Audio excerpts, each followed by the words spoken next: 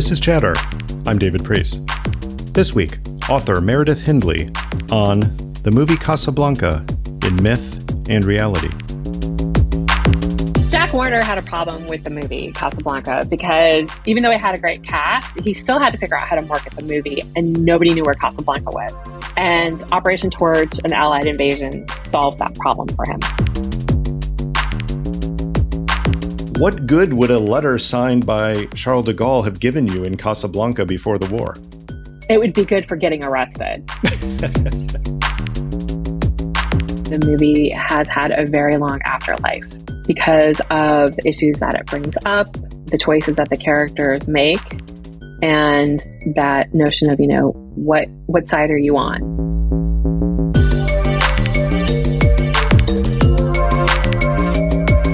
Meredith, thank you for coming on Chatter with me. Thank you for having me. Pleased to be here. You have long been involved with researching and writing about the humanities and history. What first pushed you in that direction? I think from a young age, I was always that person who wanted to know why something happened or how something happened. And sort of making history my career just seemed like a natural fit for that, because there are so many questions that you can ask about the past that also then help you understand the present. That's so interesting, because the why, the way that you answered that originally was understanding the why behind things. And I don't know, it seems like we undervalue that as a society now, that we're less interested in that deep understanding and more interested in a superficial answer that we can give. And that's a shame, because the humanities and history give us that depth that's much more useful for going forward. But let me ask you, you're the advocate for this. Why are the humanities and history, these undervalued areas, so important? And if you could disaggregate them a bit, the humanities versus history, and how do they complement each other, and how do they work separately in that goal? So the humanities are essentially the study of the human condition, and history is part of that, as is, or I should say, our literature, philosophy, and art history, anything that provides context or criticism about a particular topic. And I think anytime that we can provide context, that's a good thing. Because the way in which we see the world is shaped by our framework for it. And the humanities are essentially about context. They provide answers for why things happen. Why is that street named that? Why do we celebrate that holiday? Why are we involved in that war? Why are we interested in receiving these refugees, but not those refugees? Why did a nation pay reparations or not pay reparations? Questions that are still sort of that are sort of key to issues that are today can find context and in the humanities. On the history side, your research and writing on history has spanned from the ancient to the modern. What are your favorite periods of history, and why? I ended up doing World War II, and I kind of got there through via, believe it or not, the Civil War. That was sort of my first love, because so as an 80s kid, this is the era of the big sprawling historical novels, the big sprawling miniseries, of which the big one was North and South. And I'm just going to be honest and say that, like this, I'm a historian for whom popular culture fueled my interest in history. So there was an adaptation of James Jake's North and South. It was this massive sort of event when we had TV events on network TV, and that was my first really interest in war and what war could do to a society, and how people chose what side of an issue they were on.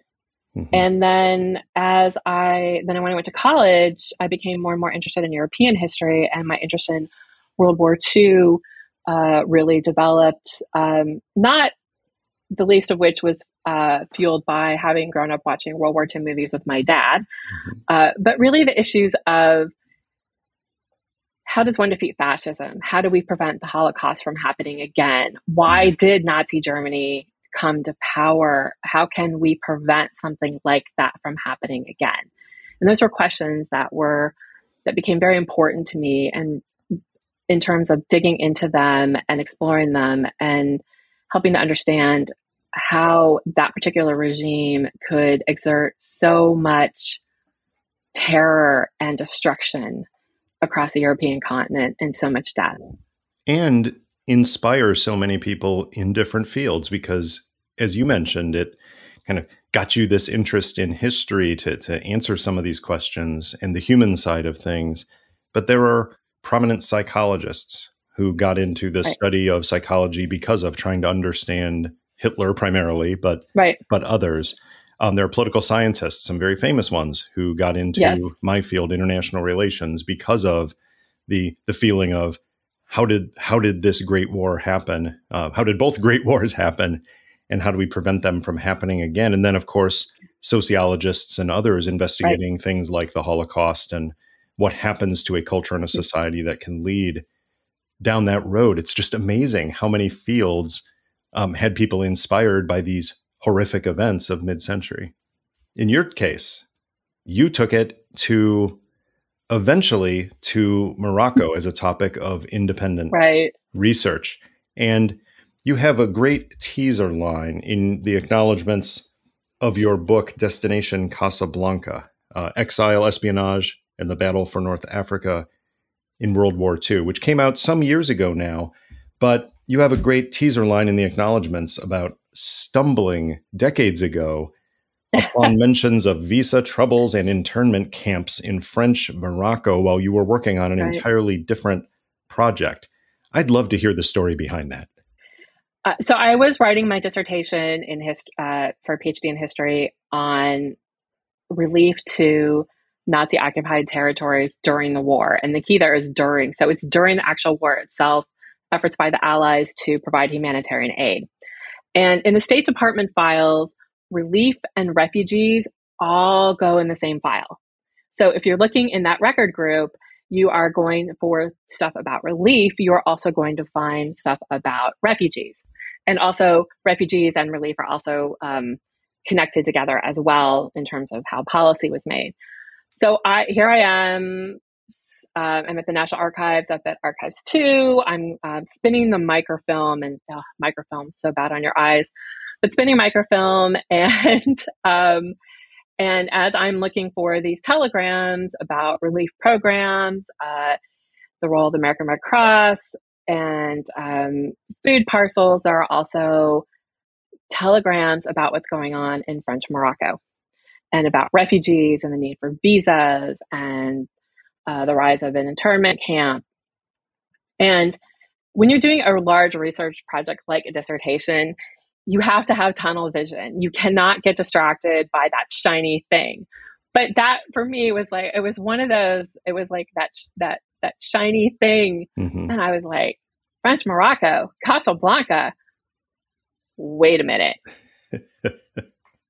Because I also happen to be a classic movie fan, and like Legions, really, love Casablanca, would always watch it when it was on. And so, of course, my brain was instantly, wonder if the movie is actually like the history. Mm-hmm. And so that idea really stuck with me, even as I was working on trying to finish my dissertation, writing other things. That idea just kind of stuck. And every time I would watch it on Turner Classic Movies, my brain would fire up and it would be like, remember those documents? Mm-hmm. Remember those documents that you saw?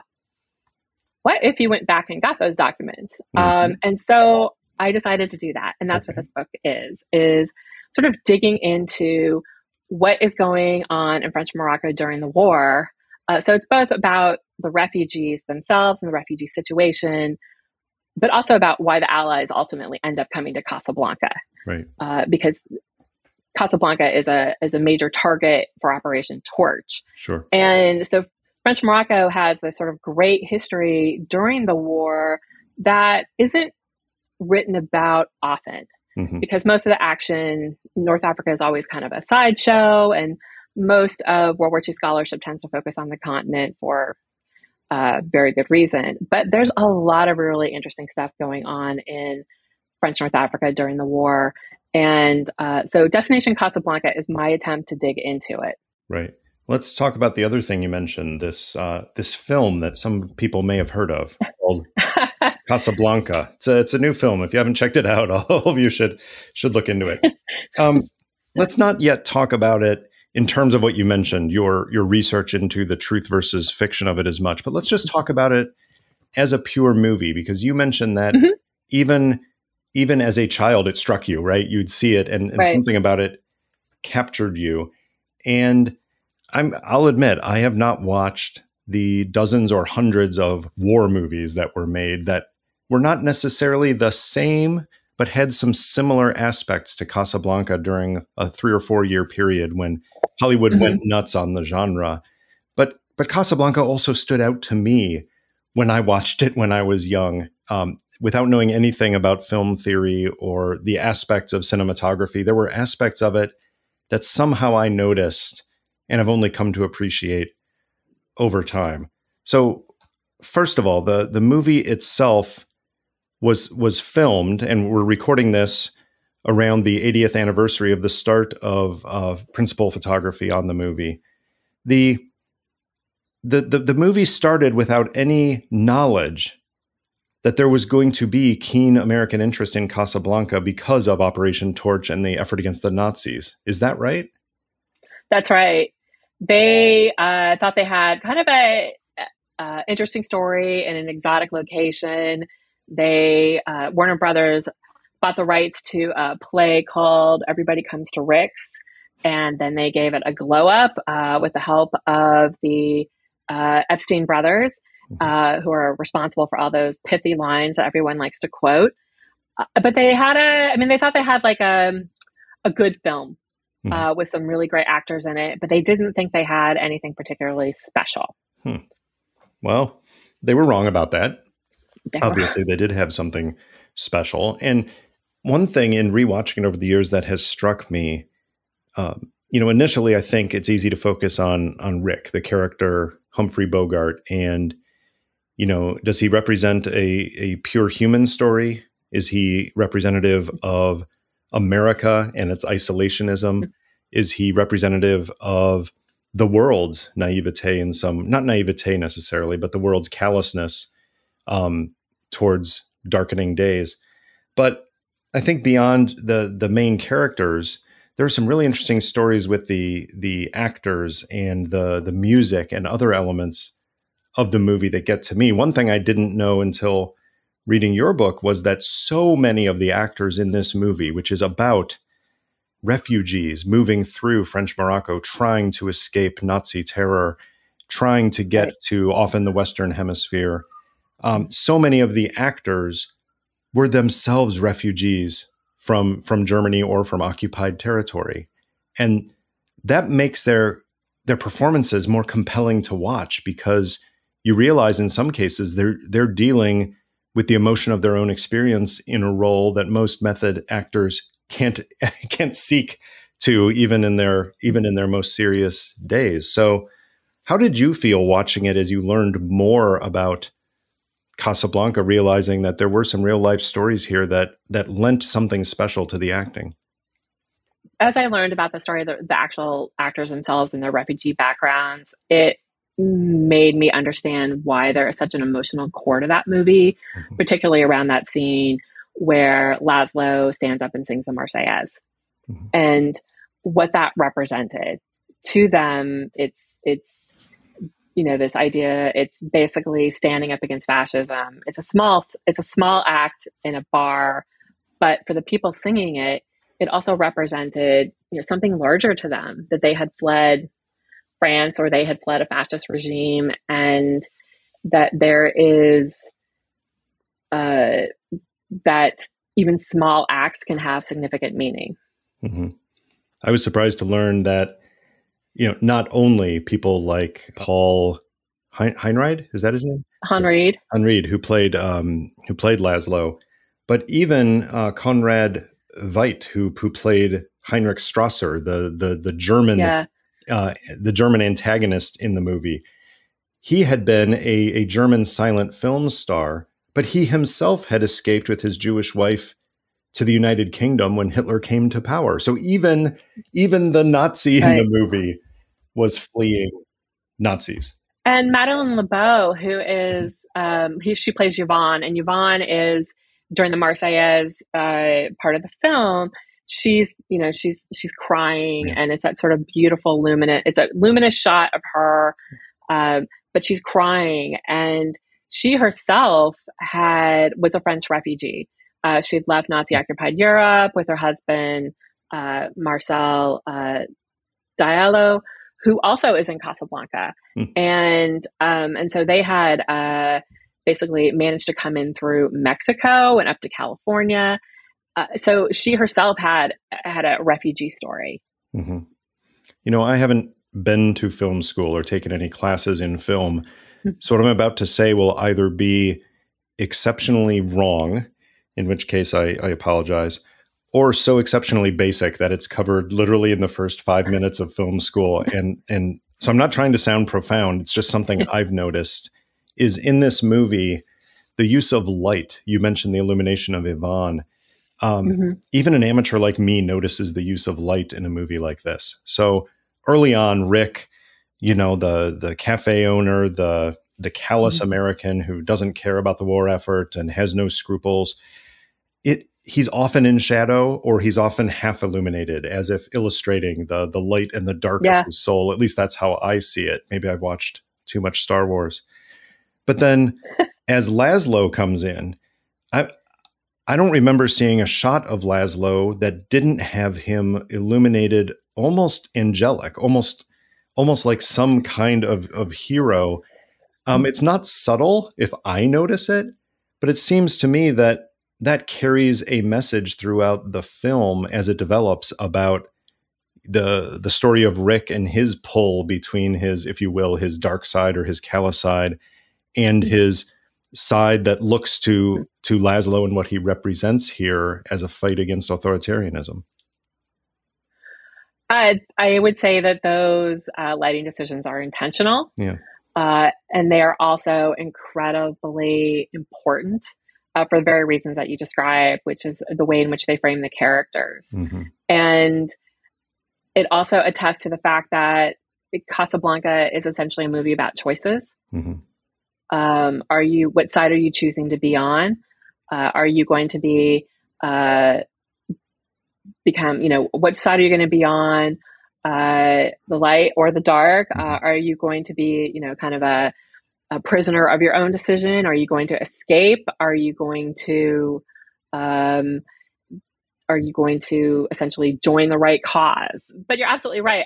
Both Rick and Ilsa are always flooded with light in the scenes. They're also almost always wearing white or some version of white. Right. So to be seen as sort of to represent, black, white, good, evil. Yeah, it's interesting to me that so many of the lines in the movie, especially early on, are meant to establish Rick, and he's doing some of it himself, to establish himself as this callous, neutral person. And I'm still not sure whether he was putting on airs from the beginning, that he was projecting that to people so they wouldn't question when he ultimately made a righteous choice or not. But Renaud, the French captain, is the one who's often calling this out, saying Rick is completely neutral about everything. Or when Rick says to him, I stick my neck out for nobody. And Renaud comments, that's a wise policy.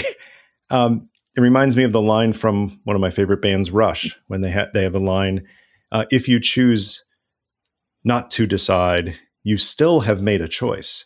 And that's Rick to me, is he's choosing not to decide. It's not that he's choosing evil through most of the movie. He's choosing not to care. He's choosing not to pick a side. But by doing so, you're picking a side. And I think that's the overall message of the movie in its geopolitical context, is you can't not take a side when it comes to a conflict like this. And yet Rick either tried or made people think that he was trying not to decide. the whole way through. And of course, for Renault, this is great because that's Renault's character, right? He's saying, and he's very blatant about it, saying, I have no conviction. I blow with the wind. He's willing to go with Vichy, or he's willing to go with the Free French, depending on who he thinks is winning at the time. And that makes it a really interesting introduction for many people to an aspect of World War II that is sadly little understood in the United States, which is, wait a minute, you had France taken over by the Germans, so they occupied it. Yep. But they didn't occupy all of it. So there still was a French state, but it was heavily influenced by the desire not to become occupied. So the leader was quite collaborationist, and it led to a lot of disagreement. Most people don't and I'm not sure I fully understand the nuances of French politics during the war, because it gets awfully complicated with competing loyalties and personal rivalries. Vichy politics are incredibly complicated, lots of backstabbing, and motivated by the desire to hold power, but also to prevent the Germans from occupying the rest of France.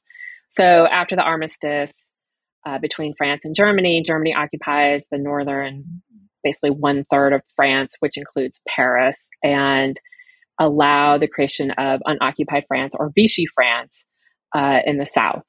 And so Henri Philippe Pétain becomes the head of state of Vichy, and he's an aging war hero, much revered in France for his victories during World War I. But he's also increasingly senile, which allows him to be manipulated. But if you take as a precept that a main motivator of Vichy is to prevent the Germans from occupying the rest of France, then you begin to see sort of all the accommodations that they start to make. But I also think it's important to remember that many of the men who were in power in Vichy were also sympathetic to a lot of the policies of Nazi Germany. They implemented anti-Semitic policies without being asked. They were happy to instill a kind of a version of fascism in France as well. So they had their own sympathies, and they were using sort of the war for their own ends. And that is all backstory to the movie Casablanca. I mean, it doesn't really come out. Right. There are some parts of the movie, for example, where you see a character shot and die underneath a portrait of Pétain, right before it goes to, French, fraternity and egalitarian. It's a funny contrast there. But otherwise, the conflicts between and among the French themselves are almost never addressed. And in fact, one of the oddities in the movie that I'll talk to you about later has to do with the de Gaulle angle. But the character of Renault himself appears to be a stand-in for, in a sense, the French soul. Is, do you collaborate because you want to prevent something worse, or do you stand up for what you feel is right? Because ultimately, we understand that he thinks he knows what the right cause is. So to me, it's again a gateway into learning more about the French experience in World War II, even though the movie really doesn't delve into that part of it too much.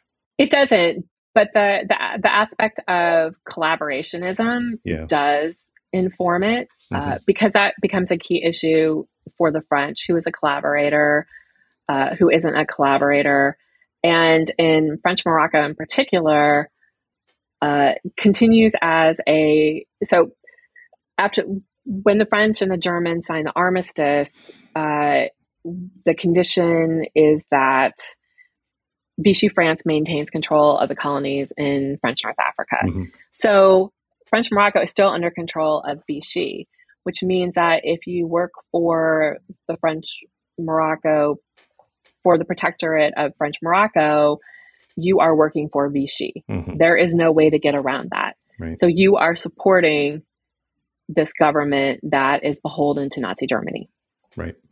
And do I remember the history right that Charles de Gaulle tried to, was it Dakar in what is now Senegal? It was Dakar. He actually tried to wrest it away from Vichy control and make it a headquarters for the Free French, and he failed. Yes.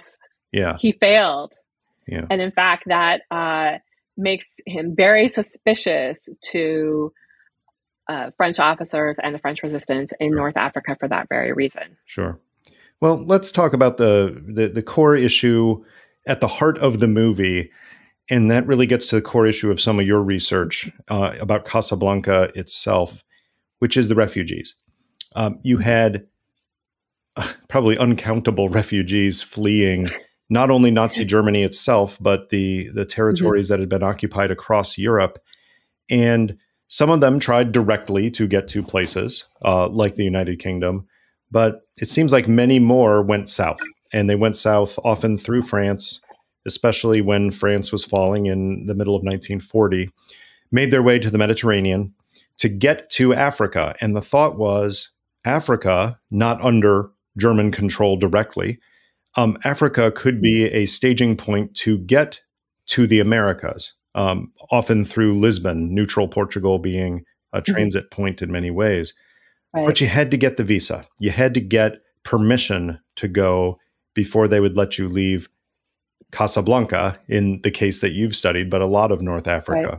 So talk about that refugee situation. How did Casablanca change from the way it was before the Second World War to the way it was in late 1940, 1941, as the story of the movie Casablanca picks up on in terms of the amazing diversity of refugees coming into the city?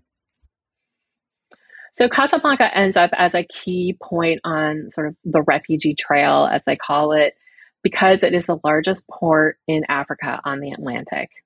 And if you are a refugee, you essentially want to get to the closest point you can until you get to the Atlantic. So you want a place that you can try and launch yourself, whether it's to Canada or the United States or Mexico or the Caribbean. And Casablanca offered a way to do that because when Germany invaded France, there were 3 million refugees that went to the south. And Marseille became an exit point. And if you're leaving Marseille, you're going to essentially go south across the Mediterranean to Algeria, to Algiers, to Oran, or you're going to continue on that journey, or you're going to catch a boat and go through Gibraltar around and go to Casablanca. Mm-hmm. And so if you are trying to get to North or South America beginning in the summer of 1940, you have two options. One is Lisbon and one is Casablanca. Mm-hmm. And getting to Lisbon directly is hard because Spain, though officially neutral, was friendly or friendlier to the Nazis, and going overland from France, over the mountains, through Spain to Portugal. I'm not going to say nobody did it, but it's a very hard road and not something that was considered an optimal route. So basically, that ends up putting millions of people into Morocco. Yeah. Interestingly enough, not millions, only tens of thousands. Oh, really? Because the impression you get is that it's a human wave, just shocking numbers of people, but it may have been shocking for the infrastructure of the country at the time. It was definitely shocking for the infrastructure. So at the time, Casablanca is a city of 350,000. Mm-hmm. And the refugees that come following the collapse of France are actually the second wave, because before that, there's another wave that comes, and that is the refugees from Gibraltar. Because once Western Europe begins to fall, Britain decides that the civilians that live at Gibraltar at its base should be evacuated. And the easiest thing to do at that point is to take them to Casablanca. So there are 13,000 refugees that show up in Casablanca. And that's a lot for a city that size to take in. And they don't quite know what to do with them. And they actually struggle. They put them in dance halls. They start using a place called Einstück, which was actually a place that they used to house people during the typhus outbreak for quarantine. Mm-hmm. And so they sort of struggle to house these 13,000 refugees. Once France falls, the refugees are expelled, and they move them out. And just as they move them out, another wave comes in, and it's the refugees coming from Marseille and Bordeaux. And so in the summer of 1940, in July 1940, there are 200 ships docked in the harbor of Casablanca trying to offload refugees. And it's not a modern port like we think of a major city having a major port with hundreds of quays and boats coming in. Casablanca is a port, but it's not developed enough for 200 ships to dock. Right. So Casablanca, it's modern for that time. It's modern for Africa. The French have redone the port and expanded it to facilitate the sort of shipping of natural resources from Morocco, of agricultural products, and also to facilitate the offloading of cruise ships, because they wanted to encourage tourism to French Morocco. But they are not equipped to offload 200 ships that arrive at one time. Yeah. And that's kind of the situation that they have. And they basically, it starts to become actually a human tragedy, because the ships begin to run out of water and food, because they weren't intending to basically sit idle for a month. And so you end up having rampant sickness, dehydration. They offload people. They start to use the large warehouses at the port to house the refugees. And then Morocco begins to realize that it has a serious problem on its hands. Right. And it doesn't quite know what to do with them. So on the one hand, you've got the refugee flow increasing dramatically. The other side of this, which I find fascinating, is the American consulate in Casablanca. Right. So the U.S. consulate is very small. There's just the consul and vice consul, and the support staff, I believe, was 4 clerks and 1 interpreter at this time in 1940. Now, that makes sense, because before the war, there were fewer than 100 Americans in all of French Morocco. So the U.S. consulate in Casablanca, serving all of French Morocco, didn't have quite that much to do. But things changed pretty quickly, because as France falls, suddenly the British aren't welcome in, Vichy France. And you've got the American consulate not only representing the Americans who are still there, but also serving as the intersection for the United Kingdom, Canada, Australia, New Zealand, South Africa. And all of these refugees are seeking to get out, many of them to the United States. So you've got visa requests that are exponentially expanding. How did the staff handle it? And what were the strains on the U.S. consulate in Casablanca? It was incredibly stressful for the consulate. As you say, it's a small staff. They're used to basically helping American businessmen facilitate sales, imports, and exports. Singer sewing machine, Douglas aircraft, export of Moroccan leather. They are not used to 200 refugees lining up at 8 o'clock in the morning every day to file visa applications, to check on their application, to plead their case, to get help with getting a residency permit so they can stay in Casablanca. And they're stretched to the limit. Then you get added on top of that, like you said, the Americans agree to take over the affairs of Britain and the Commonwealth.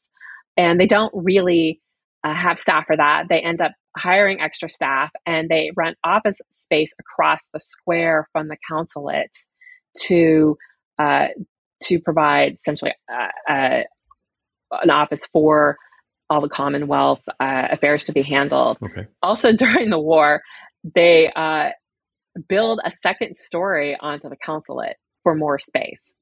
So they're building a second story while they're operating on the first floor? Yes. Oof.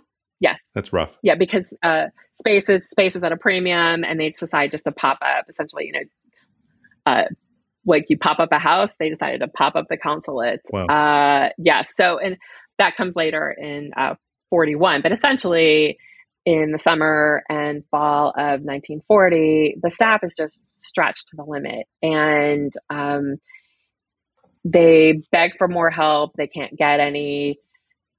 But I have to really give a shout out to Herbert Gould, who is the Consul General in Casablanca.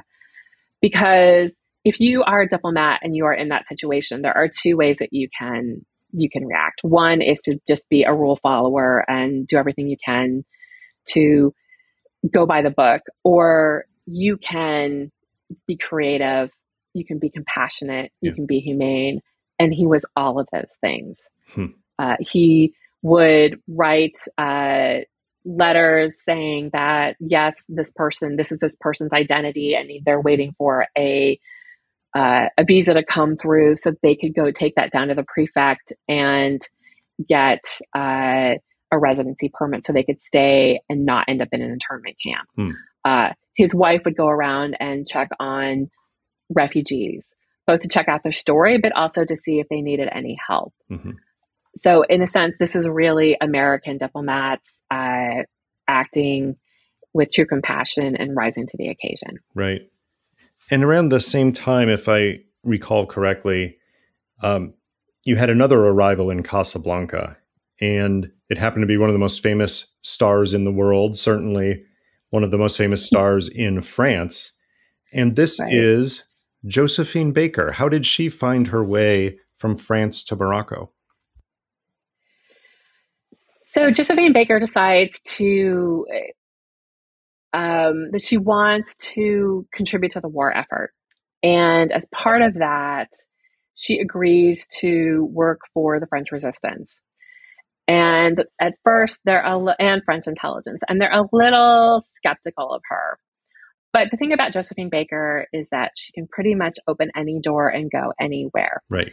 And so she decides to leave Vichy, and she originally goes to Algiers, where she's going to put on a show, but eventually makes her way to Casablanca with the idea that she can go back and forth between Lisbon and Madrid and elsewhere to perform.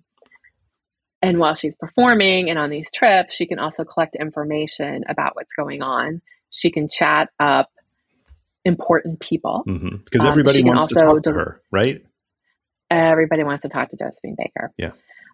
And men can be very indiscreet around a beautiful woman, particularly when that woman is Josephine Baker, because they want to impress her. Right. And so she would collect information, and then she would bring it back, and it would be then fed on back to the French resistance and to the Office of Strategic Services, which was also working, I should say the precursor to OSS, which was working in Casablanca as well. Now, this is before the days of modern covert communications and thumb drives and things of that sort. What were some of the ways that she smuggled this information? Because people knew that information was flowing. People knew that intelligence was being moved around throughout this area. How did Josephine Baker get that information around? So some of the methods were she would write information down in invisible ink on the back of sheet music, which, of course, as a performer, she would have. She would also basically pin things on the inside of her clothing, basically assuming that she is not going to be body cavity searched or anything like that, because she is Josephine Baker and no one would dare to do that. They'd also put things in the linings of jackets. There were a variety of different ways. Wow. So she ends up in Casablanca as well. And you already mentioned the OSS and the U.S. intelligence effort, which had been, I don't know how to describe how small it had been before the war started, but it had started, right? FDR did send Robert Murphy, a veteran Foreign Service officer, to North Africa before the United States entered the war, probably before the end of 1940, to start sniffing around. And not long after, in the middle of 1941, a couple of other officers arrive on the scene, and before the war starts, they're already tasked with collecting intelligence in case the United States is going to get into the war and have some involvement in Morocco. Talk a little bit about their activities and how they played into this emerging, bustling scene in Casablanca. So the United States basically had no intelligence capabilities or capacity in North Africa at all before the war. If they needed intelligence, they relied on France and Britain for information. Well, when the war comes, it kind of explodes because France isn't going to give them anything, and most of Britain's intelligence infrastructure kind of has to hightail it out. So there is a deficit of information, and there is this idea that because we're American and we're technically neutral, we have a little more maneuvering room to put people in French Morocco and Algeria in a way that other countries wouldn't be able to. So one of the things that Murphy is able to negotiate is for a relief program to come to French Morocco, whereby the Americans are going to ship food to French Morocco for use by the populace. It's a controversial project because part of what's been going on is that Vichy has been extracting tons of agricultural products from French Morocco, transporting it to Vichy, and then sending it on to Nazi Germany. So there are actual deficits in French Morocco in the food supply, but it's because of the extractions, and it's because it's being used to support Nazi Germany. But this relief program was also going to be used as a way to station Americans in Algeria and in French Morocco, who would be there to, quote unquote, observe the shipments and make sure that the foodstuffs from them would be distributed to the populace of French Morocco and not re-exported. These men, known as the 12 Apostles, because there were 12 of them, basically formed the core of what would become the American intelligence network in French North Africa during World War II. Most of them are from Ivy League colleges. All of them speak French. Very few of them have any experience in North Africa. And there's just kind of this boys' own feeling to what they're doing. But they are smart. And they managed to set up a communication network within French Morocco. They form ties with the resistance. They do things like get a copy of the BAP plan for French North Africa, which is really important if you're going to invade. They also collect information about, movement of ships, distribution of resources. And so you do have this fledgling intelligence network that is beginning to take hold. And even some of that rudimentary information is exceedingly valuable in the years that follow, because like you mentioned, there was no American information here before. Even what are the road networks? What are the railway networks? What's the terrain like? What are the population centers near these particular potential landing points? All of that needs to be discovered, and they use the food program and visiting refugees because you have to travel around to do that. They use that to make side trips and make observations and write things down. Of course, it's not as, I don't want to say it's not as successful because they did collect the information, but it's not as secretive as they think it is. Because, the Germans had a presence throughout French Morocco as well. And it didn't take them long, even for the very first person, Robert Murphy, when he lands and ends up in Casablanca. It's not long before he comes to the Germans' attention. What happened there? So as soon as Robert Murphy lands in Casablanca, he's on this tour of French Africa. He's going around sort of doing a meet and greet of all the French officials, introducing himself as Roosevelt's special envoy. And he gets a note from Theodore Auer, who is the head of the Gestapo in Casablanca. And Auer asks him for a drink at the Hotel Transatlantic. Murphy and Auer had encountered each other in Paris during the 1930s when they were both stationed there. Oh. So Murphy knew exactly who he was. And it was sort of one of those meet and greets where Hours basically saying, I know your game. And, but it's clear that, everyone is aware of what the Americans are up to, and they're willing to tolerate it, which is kind of surprising. Right. Maybe because they didn't think we were going to be very effective, or because they didn't really see us as in a position to interfere with their overall plans. Mm-hmm.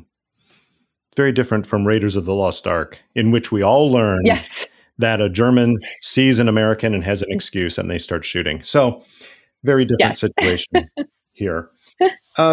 Let's move forward a little bit, because as we get into 1942, the United States has entered the war, and Franklin Roosevelt has decided with Winston Churchill that the effort will be against Germany first, and primarily, before turning the Allies' attention against Japan. And the big question becomes, with lots of pressure from Stalin in the Soviet Union, the big question becomes, so when are you going to open the second front in Europe to relieve the pressure on the Soviets? Eventually, they decide on North Africa. They decide that it's most useful, originally thinking in 1942, it's most useful to actually go into North Africa, take it, and then use that as a springboard as attacks into Europe from the south. Now, to do this, you have to prep the area for what essentially is a full invasion, unless you can get the Vichy French to realize that they really should be on the side of the Allies. So talk about that in 1942, because a whole lot of the intrigue in Casablanca was trying to ascertain the true feelings of various people among the French bureaucracy, and try to figure out, if we had to fight them, how would we be most effective at doing so if they actually didn't agree with us? One of the things that American intelligence really worked on, and this is particularly the case with David King, who was in Casablanca, was developing contacts within the French resistance. And part of it was to try and figure out who amongst the French army and navy would possibly come over to the Allied side. It was less likely with the Navy because they were very pro-Vichy. They were very loyal to Admiral Darlan. There was a thought that there was more possibility of peeling off French army officers. And they were lucky in the sense that they were able to convince General Antoine Bethart, who essentially was in charge of the army of French Morocco, to join the French resistance, to put his faith in what the Americans are doing. But they had a problem with him in that while he believed that the invasion was coming, he didn't agree with how they were going to do the invasion. And so when the Americans do come ashore, he doesn't believe they're coming ashore because he told them to come ashore at a different point. And so it kind of messes up the invasion plan and the plans of seizing the house of the resident general, Charles Nogues. And there's actually an argument that breaks out between Bethart and Nogues about whether the Americans are actually coming. And in the end, the Americans are, and Bethart ends up arrested. But the ability to sort of peel off high-ranking officials was very difficult, because they're incredibly suspicious of the allies of the resistance, in part because of Charles de Gaulle's ill-fated attempt to take Dakar. They just didn't think that the French resistance had much to it. They really thought it was kind of crazy that the Americans were going to invade French Morocco in November, a period of year in which they actually send troops to the interior because the sea is so rough that they don't think anyone will actually do an amphibious assault. So the idea that we were going to come in November just seemed crazy to them. Yeah. But it made sense strategically, and so they found a way. It made sense strategically. They found a way to make it happen. And so sure enough, here we are. It's November 1942, and Operation Torch, the official name for it. Yeah. And suddenly you have the Allied invasion of French North Africa, both in Algeria and in French Morocco, with Casablanca as the major objective in the latter, at least initially. What's interesting here is the timing of the invasion of Casablanca and the eventual takeover of Casablanca, primarily by General Patton, and the timing of the movie Casablanca, because the movie had been filmed. It had been filmed starting in early 1942, and it was essentially done, but they had prepped it for a spring 1943 release. And then all of a sudden, you have tens of thousands of U.S. soldiers storming the beach, and Casablanca is in headlines across the country. Right. So what does Warner Brothers do? Well, Jack Warner had a problem with the movie Casablanca because even though it had a great cast, he still had to figure out how to market the movie, and nobody knew where Casablanca was. And Operation Torch and Allied invasion solves that problem for him. And as you say, Americans open up their newspapers, and all of a sudden it's Casablanca. Patton is taking Casablanca, and there are maps in the newspapers of French North Africa and Casablanca with like a big circle or a star. So now everybody knows where it is. And they're kind of obsessed with the fact that the Americans are taking Casablanca. So Warner Brothers does the really smart thing, and they take the film and they debut it in New York on Thanksgiving. And as part of this, they actually have the Free French march down Fifth Avenue in front of the theater. And then at the end of the film, they come on stage and they sing the Marseillaise. Wow. And it's a really emotional moment. So it gets them more publicity that way as well. They're still kind of holding on to the film with the idea of releasing it in early 1943. But now they've got this, they've managed to sort of capitalize on the publicity a bit. Yeah. Well, we'll come back to the 1943 release and its timing, which gets really interesting also. So, the long story of the invasion, I mean, we'll cut to the chase, TLDR, the Americans get there. Patton had promised that he would take Casablanca in 4 days, and he does it in just over 3 days. But suddenly now there's something over 30,000 U.S. soldiers in French Morocco. Right. How does Casablanca change when it's under, you can call it what you want, you can call it under American occupation, or you can call it liberated. How does Casablanca change at that point?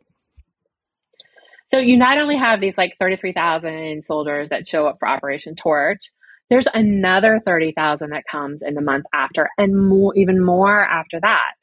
And so Casablanca becomes a sea of Americans. They set up tents in all the parks. They take over the port. Essentially, anywhere there's empty space, there are American tents set up. And American soldiers are essentially, roaming Casablanca and trying to help offload all of the supply convoys that begin to come through to the port. Because one of the reasons that we wanted Casablanca is because there's a direct railway line between Casablanca and up to Algiers, which means you don't have to go through the Strait of Gibraltar, and you don't have to worry about German subs. Yeah. German subs. Yeah. Yeah, that's a good point. Is Casablanca is not there for its inherent value, right? It's there because what it can gain for closer to the German presence in Algeria, Tunisia, and the attacks on Libya.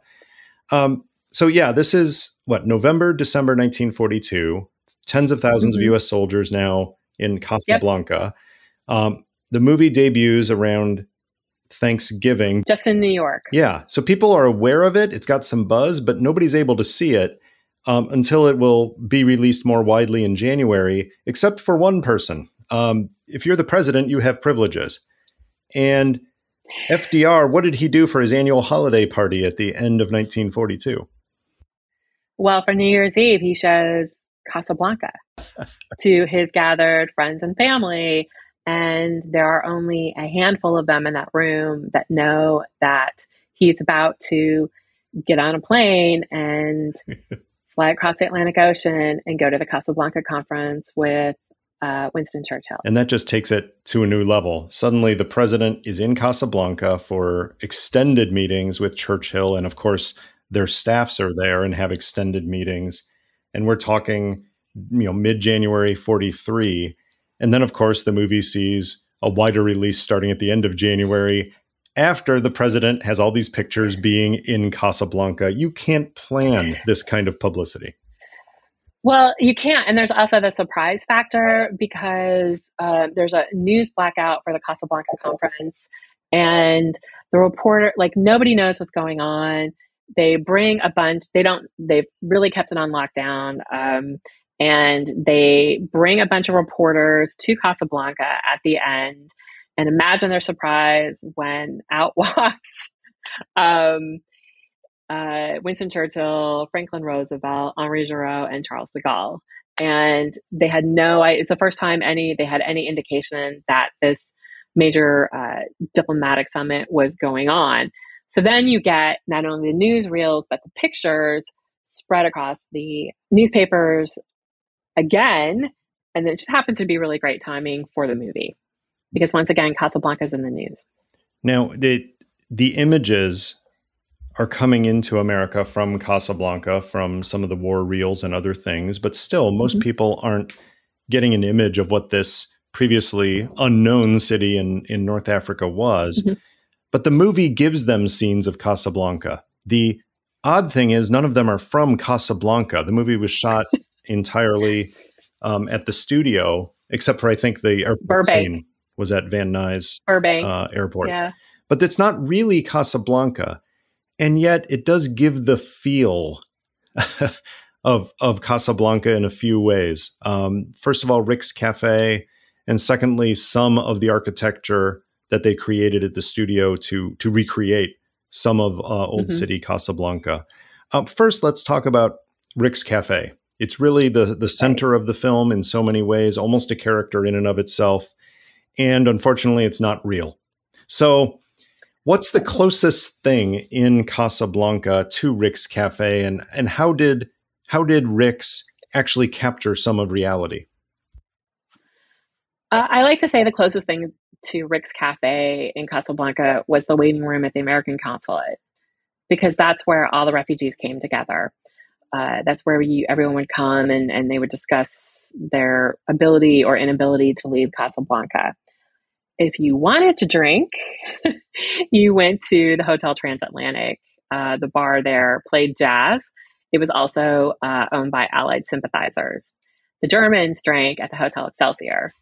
And so you sort of had that sort of dueling bars in town, as it were. Yeah. So is there a bit of a fiction there, Meredith, that Rick's has Germans, it has apparently Free French sympathizers, it has Vichy French collaborationists, it has overt refugees, that is, people like the very prominent Laszlo walking through. It has others who are covertly trying to buy visas out of the country. Did people in Morocco mix like that, or was it more segregated between Europeans and French Moroccans and others? It was definitely more segregated. One of the things about Rick's, if you look in the background, there are Moroccans in the cafe. That would not have happened. Europeans and Moroccans generally did not mix in public. There were essentially when the French took over Casablanca in 1912, they built this sort of new European city. It's the white city that is in all the postcards that we see, and Art Deco, these really big apartment blocks. And that city was primarily for the Europeans, and Moroccans came into the white city to work menial jobs and to maybe be shopkeepers. But primarily those public spaces, the cafes, the restaurants were for Europeans. Right. So something like Rick's would have maybe had Moroccan staff as in the kitchen or doing menial labor, but not sitting at a table, not at the gambling table, not rubbing shoulders like that. One other character in the movie that's interesting, of course, is Sam, the piano player, singer, apparent band leader. And Sam appears to have met Rick in Paris, but it's possible they had a history before that. I was never able to piece that together. But by his accent, Sam definitely appears to be American. He doesn't have an overly French or African accent, so it's presumed that he is an African American. Were there a lot of African Americans in Casablanca before the war? No, the only African American that I could locate was a gentleman named Sam, who had been a jockey. And his job was as the night watchman at the U.S. consulate. So you're telling me, even though he was a night watchman and a hard on his luck former jockey, literally the only African American in Casablanca before the war, which is when the movie took place, was named Sam, the same name as the guy in the bar. Yeah. Amazing coincidence. I don't know the filmmakers could have known that. I'm sure there's no way they could have known that. Right. So let's talk a little bit more. The part of the movie that's always bothered me, obviously not upon first seeing it because I was too young to know anything about the situation, but I thought the situation in Casablanca and French Morocco was about getting visas, was about getting permission to get into these countries, and that you couldn't leave until you had a visa from the country receiving you. And yet visas are barely mentioned in the movie, if at all. It's all about these mystical letters of transit. Now, I understand that there were things called letters of transit, letters signed by French officials that you could move around the country, presumably without impediment from local police and other authorities. But in this case, there's something odd about them, which is that the letters of transit that form the core of the movie are signed by de Gaulle. Now, they've already established in the movie that Pétain is the head of Vichy France, and his big portrait is on the wall, and everything in the movie revolves around that fact. What good would a letter signed by Charles de Gaulle have given you in Casablanca before the war? It would be good for getting arrested. That kind of destroys the plot of the movie. Well, I mean, yes, it does. I mean, yes, in that sense that it's like, it's definitely, it's a problem with the plot. But if you want to look at it as those letters of transit, which did exist, Robert Murphy had a free pass for all of French Morocco signed by General Weygand, so he had permission to go anywhere he wanted. But I prefer to look at it as a letters of transit, as a stand-in for the difficulty of how hard it is to get out of French Morocco. Because it's not easy. You can get an exit visa. Exit visas are pretty easy to get because they are happy to see you leave. The problem is that in order to leave, you have to have somewhere to go. Yeah. And that's the real hard part for a refugee is where do you go? Where can you go? How do you get that paperwork? And so I kind of prefer to see it more like that, about it's more about this sort of notion of how do refugees get out. For example, if you wanted to go to Lisbon, you would have to, and I'm going to actually poke at the movie again about this. There were no midnight flights to Lisbon. Right. There were no flights to Lisbon. Where did you fly to? Tangier in Spanish Morocco? Tangier. Yeah. So you would have taken the train up to Tangier. Oh. And from Tangier, you would have gotten a flight to Lisbon. Okay. So you needed a exit visa for French Morocco, a transit visa for Spanish Morocco, and an entry visa for Portugal, and then hopefully a visa that would allow you entry somewhere else. And then if you got stuck in Lisbon, you constantly had to renew all of those visas. You had to renew your residency permit. I seem to recall, it's been a while, but I seem to recall from the movie that Laszlo says something like, don't worry, I have people in Lisbon who have arranged things on this end. So that implies that he's got what he needs to arrive in Lisbon. But the movie just takes it for granted that these letters of transit, if you hold them, you write your name on them, and basically you can go anywhere you want, whenever you want. I can jump on this plane at the last minute because I have this letter of transit. Right. Yeah. Doesn't quite work that way, but it makes for a compelling scene.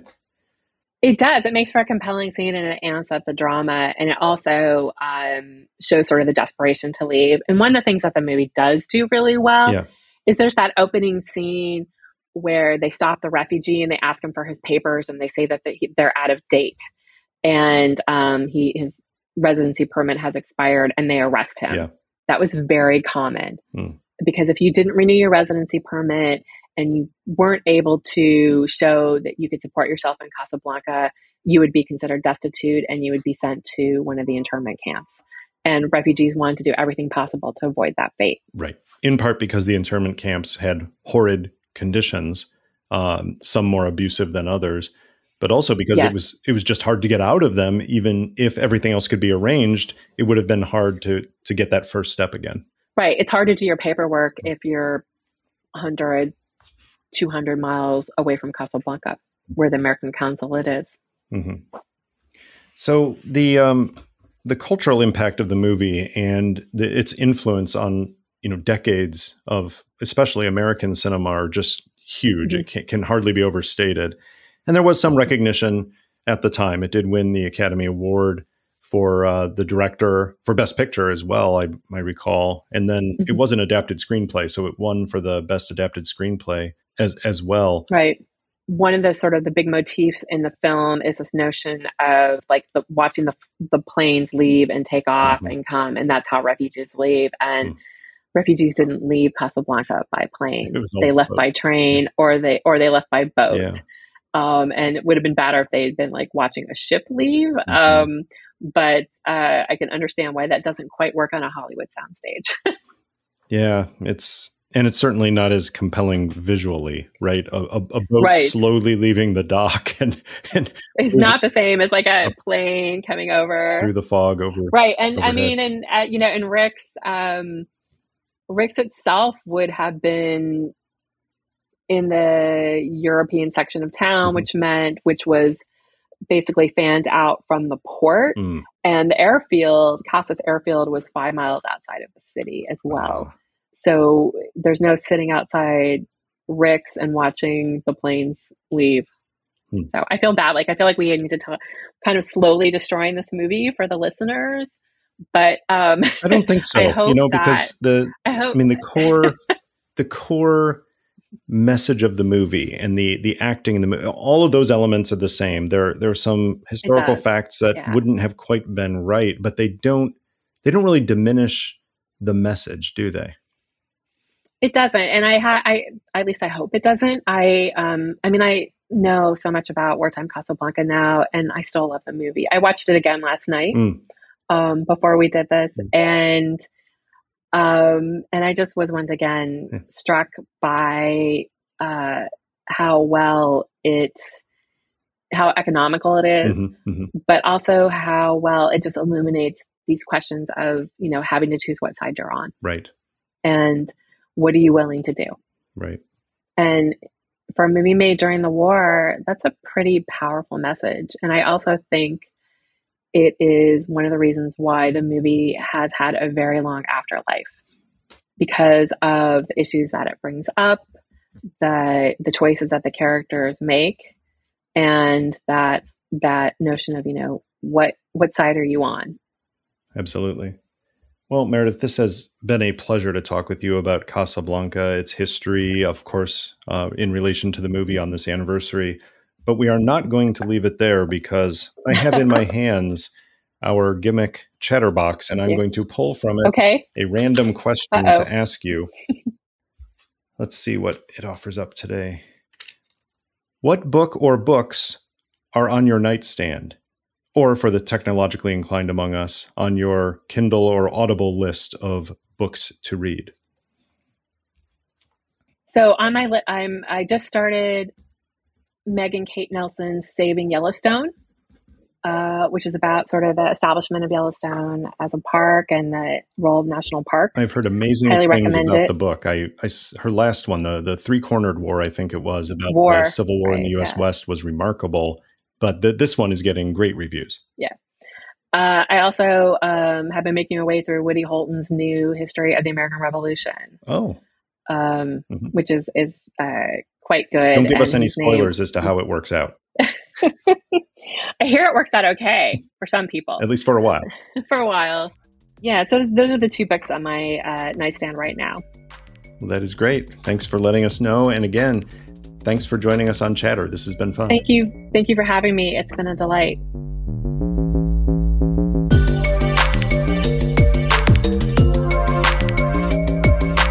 That was Chatter, a production of Lawfare and Goat Rodeo. Please subscribe to the podcast and find us on Twitter at ThatWasChatter.